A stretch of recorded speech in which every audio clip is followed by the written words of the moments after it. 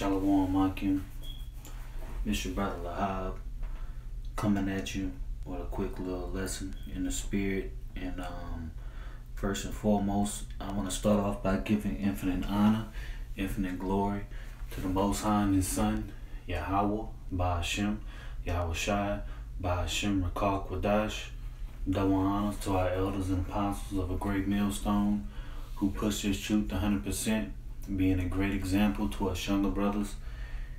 And peace and blessings to the Akim upon the elders, pushing the same truth throughout the four winds with all faith, sincerity, and diligence. To you we say Shalom.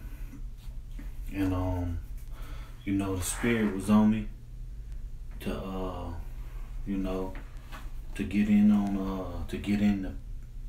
get on faith, because we're coming in times, man, where that's the only thing that we can rely on, man. Is our faith, man. And the wisdom and knowledge that we're getting from these scriptures, man. And once again maintaining the faith to get us through it, man. Matter of fact, gonna get that real quick.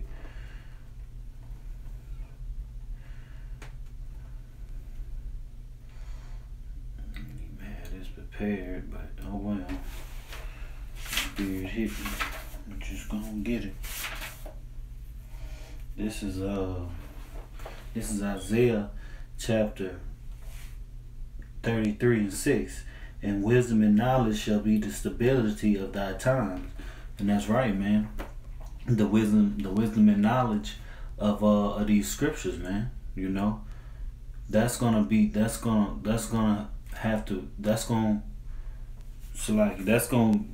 what's gonna get us through these horrific times that we're coming into, man. And having faith also too, man, because what comes with the wisdom and the knowledge, man? Faith, man. We gotta have faith, man, and we gotta maintain it, man. And comes faith, comes the work also, man. Because how can you say you have faith and you don't have nothing to show for it? It says, started over, and wisdom and knowledge shall be the stability of thy times and strength of salvation. And the fear of the Lord Yahweh is his treasure, man. And that's right, man. That's what's gonna get us through these times, well, these horrible times that we're about to come upon, man. And once again, man, that's what's gonna get us through this, man. Maintaining that faith, keeping the faith, man.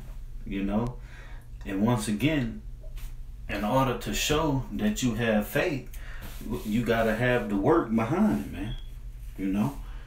You can't just say you got faith. You can't just wake up one day and be like, oh yeah, I'm about to go do this work, man. No, man. It don't work like that, man. First and foremost, the Lord gotta put that spirit on you to do that, man. And the Lord gives you faith, man. And this is James chapter 2 and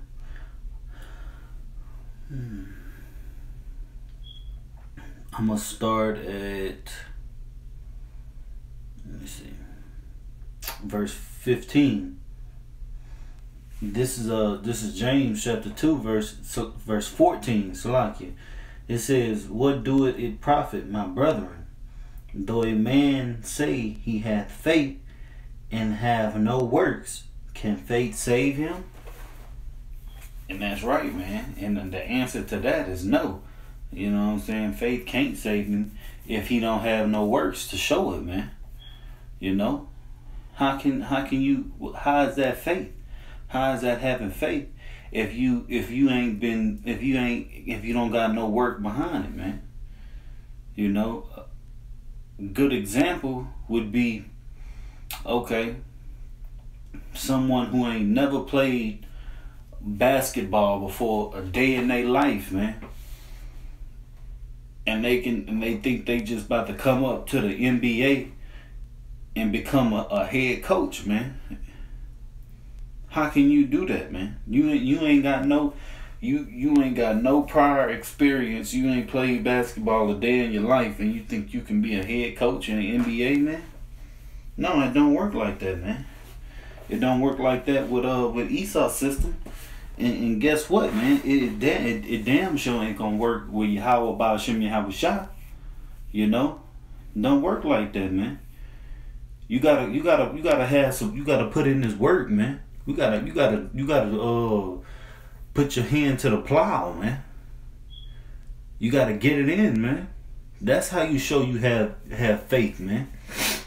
That's how you show you have faith.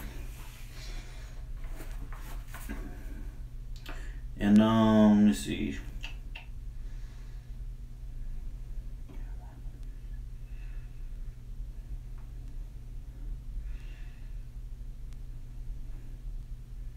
Okay, I'm gonna jump down to verse 17. It says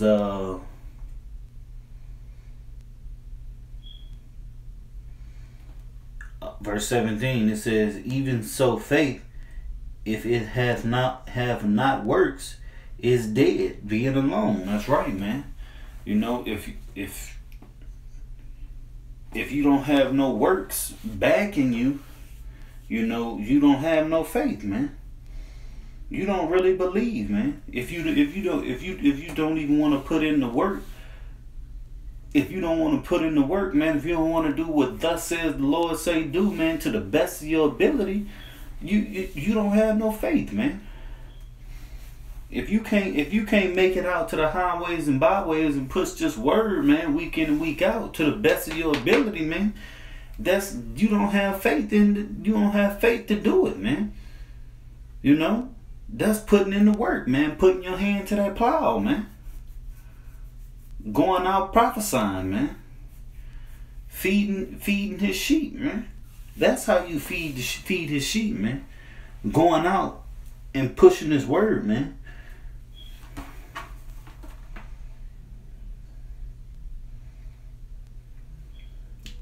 I'll read that over again. It says, even so faith, well, James 2:17, even so faith, if it hath not works, is dead, being alone.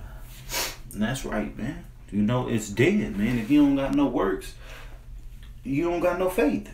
Clear and simple. Verse 18. Yea, a man may say, thou hast faith, and I have works. Show me the faith without thy works, and I will show thee my faith by my works. That's right, man. You know, that's right. You gotta show your faith by your works, man. You know, and that's what it gotta be, man. You know, and we gotta pray to Yahweh Baal Shem Yahushua, man, for mercy, man, and to keep giving us this faith, man, and to keep giving us and keep allowing us to stay in this truth, man. Because the Lord could take it away, man. He could take it from you, man. This is a gift, man. It says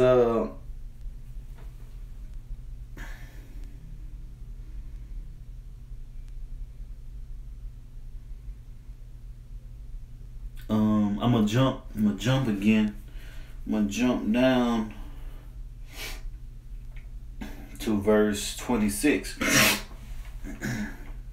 It says, for as the body without the spirit is dead, so faith without works is dead also. And that's just what it is, man. Faith without works is dead, man. It's dead. Faith without works is dead. You know, you can't get around that. It ain't no breaking that down, man. You know, we are commanded, you know, to push this word, man. We are commanded to push this word, man. You know, that shows your faith, man. Just what the scripture was getting into, man. Just got into. You know, faith without works is dead, man.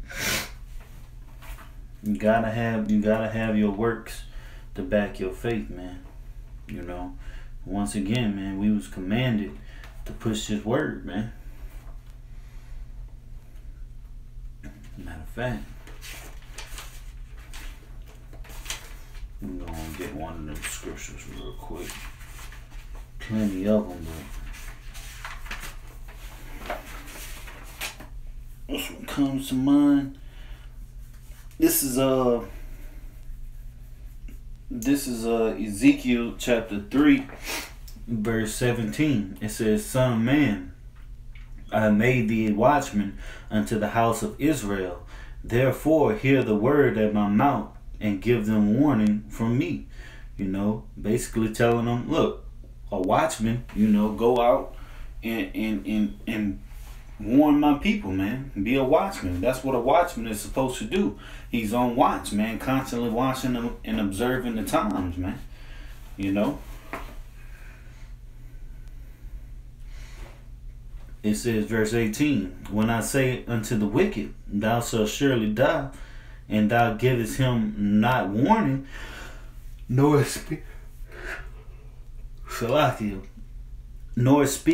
to warn the wicked from his wicked way, to save his life, the same wicked man shall die in his iniquity, but his blood will I require at thine hand." You know, and that's only right, man. You know, now the Lord basically saying, look, man, you know what's going on. You know this truth. All right, now go warn my people, man. You know, wash the blood off your hands. You know, that's what you got to do, man. You got to go put in that work, man. You know, and guess what? That shows that you have faith, man. That shows that you have faith. Faith in what, man? Faith in getting delivered, man. Faith in Yahweh Ba'ashem Yahweh Shah, man. You know. Verse 19, it says, "If thou warn the wicked, and he turn not from his wickedness, nor from his wicked way, he shall die in his iniquity, but thou hast delivered thy soul." And that's right, man. That's what we need to be trying to accomplish. That's what we need to try to accomplish, man. You know, to deliver ourselves, man. You know, wash that. That's what we're trying to do too, is wash that blood off of our hands, man. You know. But once again, man, that's how you have faith, man. By putting in that work. Putting in the work, man. I think I have one more that come to mind.